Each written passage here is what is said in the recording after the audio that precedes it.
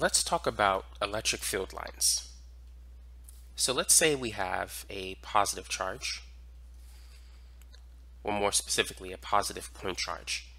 The electric field lines, they will always emanate away from the positive charge. Now, if we have a negative charge, the electric field lines will point toward a negative charge. So that's the first thing you want to know when studying electric field lines. The direction of the electric field tells you what kind of charge you're dealing with. If they're emanating away from a certain point, you're dealing with a positive charge. If they're pointing towards a certain point, you're dealing with a negative charge. Now, the equation that will help you to calculate the electric field is this equation. It's kq over r squared. This will help you calculate the magnitude of the electric field that comes from a point charge.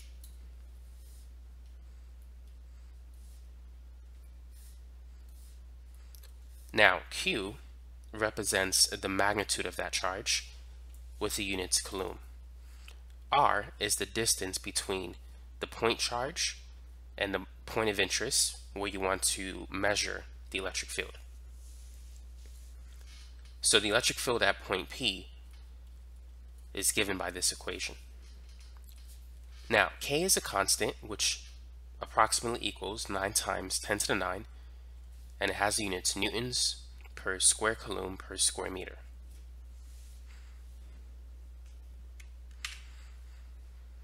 So we talked about the direction of the electric field that emanates from a certain kind of charge. The next thing we need to talk about is the density of the electric field lines and what that tells you. So consider these two situations. On the left, we have 2 electric field lines, and on the right, I'm going to draw 6 electric field lines in the same region of space. Which electric field is stronger? The electric field at region A or region B? The answer is going to be region B. Notice that the density of the electric field lines is twice as great because we have 6 lines in the same region of space versus 3 lines. So the more lines that you have in a given region of space, the greater the density and the stronger the electric field. So on the left, if the electric field is equal to, let's say it has a value of 1E, on the right, it's going to be twice as strong. Because the lines are closer, you have twice the number of lines in the same region of space. So the density is twice as much. So the closer the lines are together tells you that you're dealing with a stronger electric field. Now, when dealing with electric field lines, it's important to understand that these lines, they don't cross each other. So that's not acceptable. The lines never intersect with each other. Now I'm going to give you a question.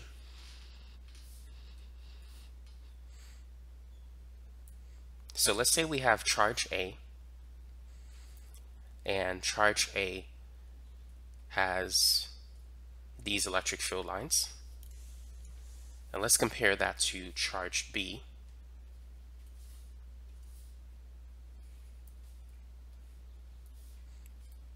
Which looks like this.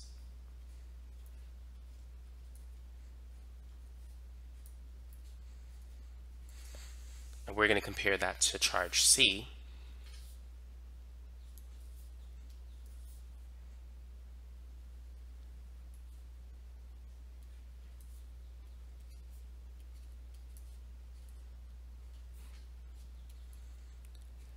It might take me a minute to draw this, so if you want to fast forward the video a little, I understand.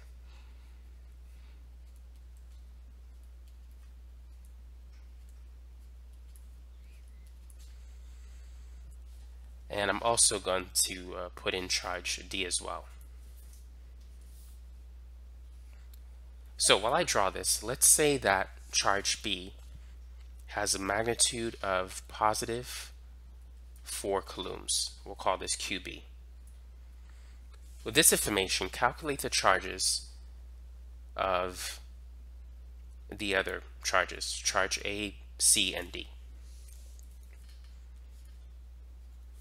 Calculate the magnitude and the sign of those charges. And let's introduce charge E as well. Let's see if I can fit it here. So feel free to pause the video if you want to work on those problems.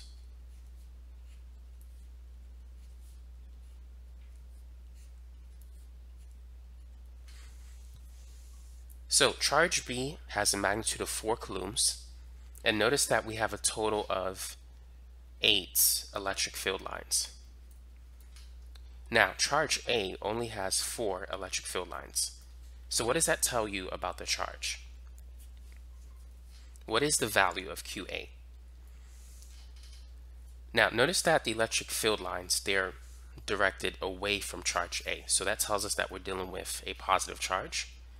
And we have 4 lines, which is half of 8 lines. So QA is going to be half the value of QB. It's going to be 2 coulombs. Now looking at charge C, we can count that it has a total of 16 lines, twice as many as charge B. So the charge is going to have twice the value.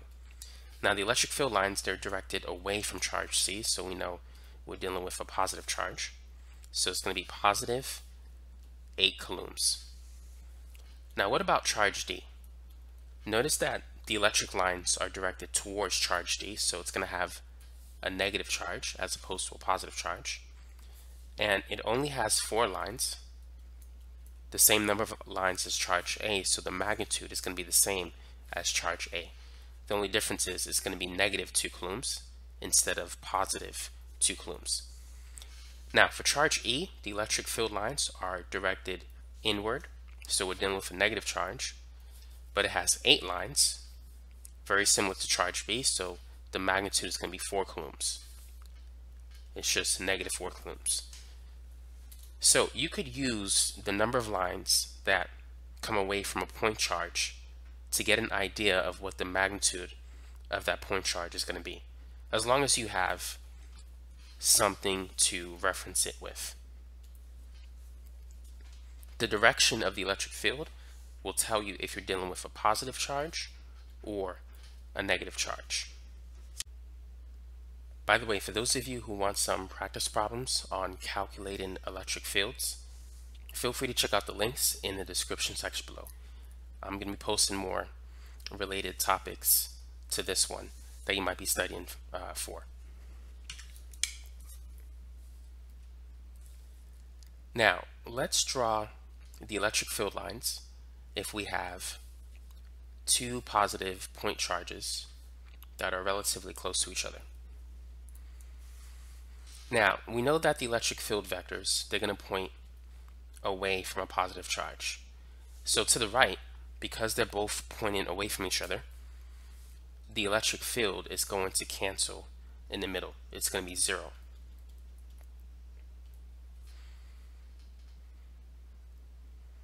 And it turns out that the electric field vectors, they're going to bend away from 2 positive charges, like this. At this point, the electric field is basically vertical. And if you want to understand why, at this point, the electric field from, let's say, charge A, let's call this charge B, I'm going to redraw it here. So at that point, from charge A, the electric field is going in this direction. Let's call that EA. And from B, if we draw a line from the charge to that point, it's going like this. So EB is going this way. Now, these are 2 separate electric vectors. What we want to get is the resultant vector. Now, EA has an X component. Let's call it EAX, and it has a Y component, EAY. EB also has an X component. Let's call it EBX, and it has a Y component, EBY. Notice that when you add these two vectors, the x components, they cancel. One is directed to the right, the other is directed to the left. So these two will cross out. When you add the y components, they're in the same direction, so they're additive. That's why the electric field vector in this point is up. And here it's the same thing, it's going to be down. If you were to draw the two vectors E8, EB at this point, the x components will cancel, but the y components, they're going to be directed down. They're going to add together. So that's why we see the electric field lines, they bend in that direction. It's because if you find the electric field vector at that point, add the two vectors up from A and B, you'll get the direction of the electric field line.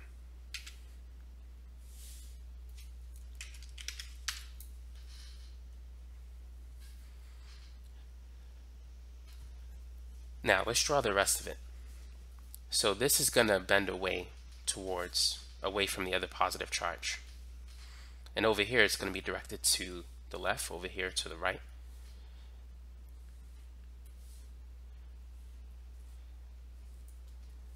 And it's going to be symmetrical relative to the center.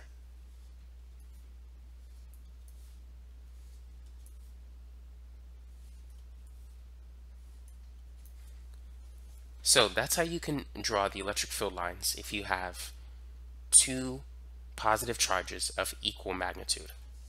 So let's call this QA and QB, and let's say that they're the same. That's how it's going to look like. Now, what happens if we have a positive charge and if we have a negative charge? Feel free to pause the video and draw the electric field lines for these two charges. We know the electric field emanates away from the positive charge and towards the negative charge. So in the middle, it's going to look like that.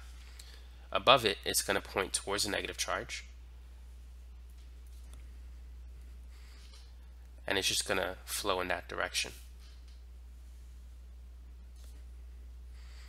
Now this line is going to do the same thing, but we're going to run out of space, so I'm just going to draw a portion of it on the left side and a portion of it on the right side.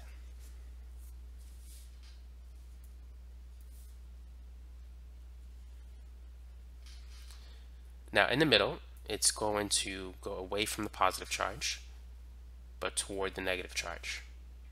And then once you have that, you can see what the rest is going to be like.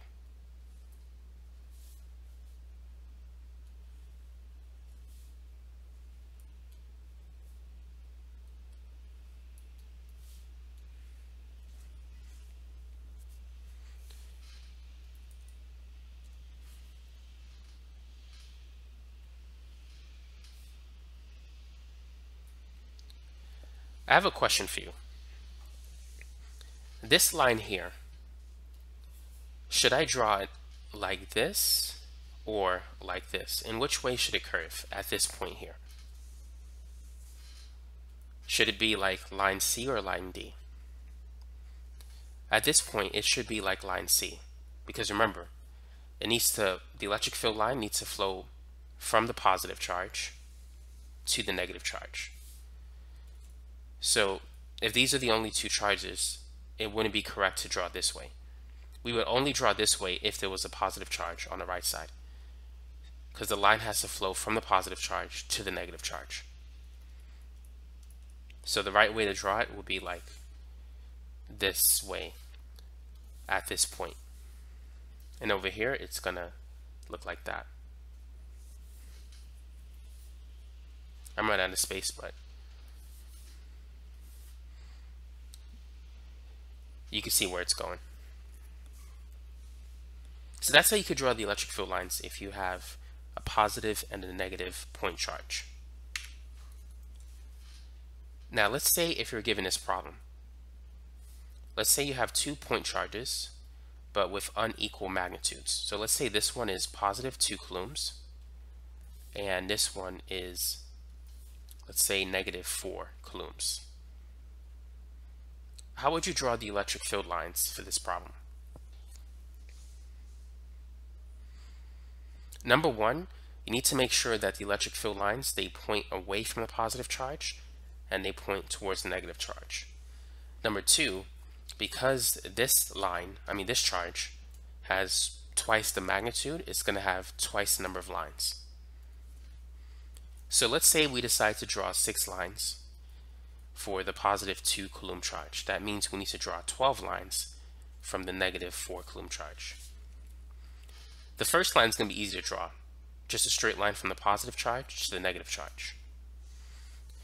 The second line is going to be similar to, it's going to be away from the positive charge but in the other direction.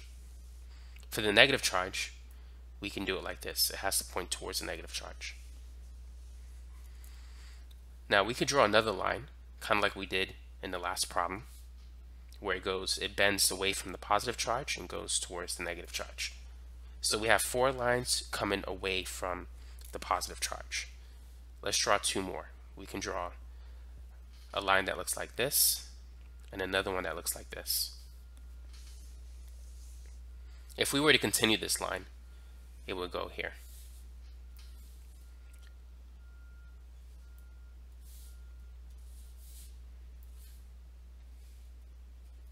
And if we were to continue this line, it would look like that. So far, we have 6 lines going into the negative charge, but we need 12. So this would be 7, 8,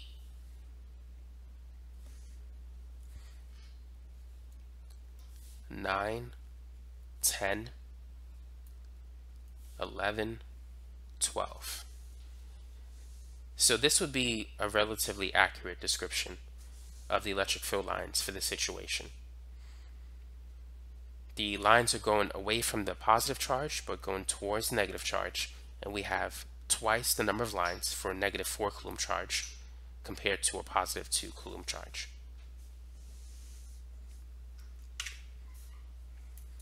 Now let's talk about parallel plates.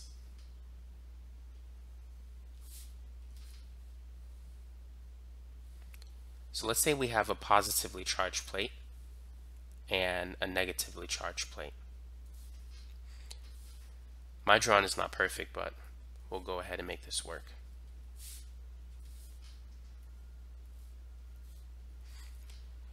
We know the electric field lines, they're going to go away from the positive charge towards the negative charge.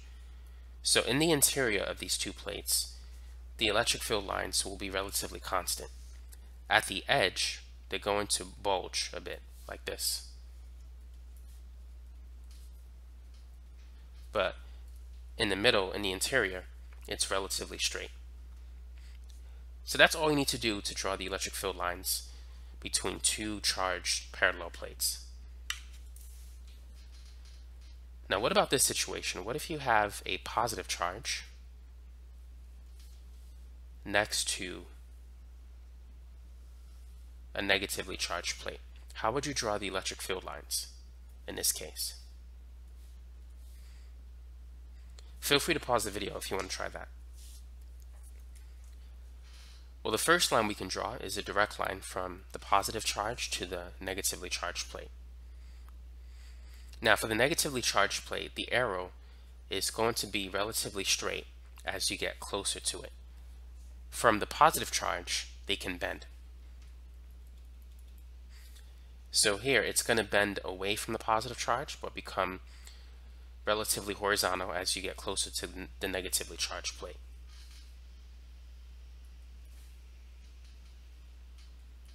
So it's going to look like that. To the left, we're going to have a straight line directed here. And then over here is just going to bend as well towards the negatively charged plate.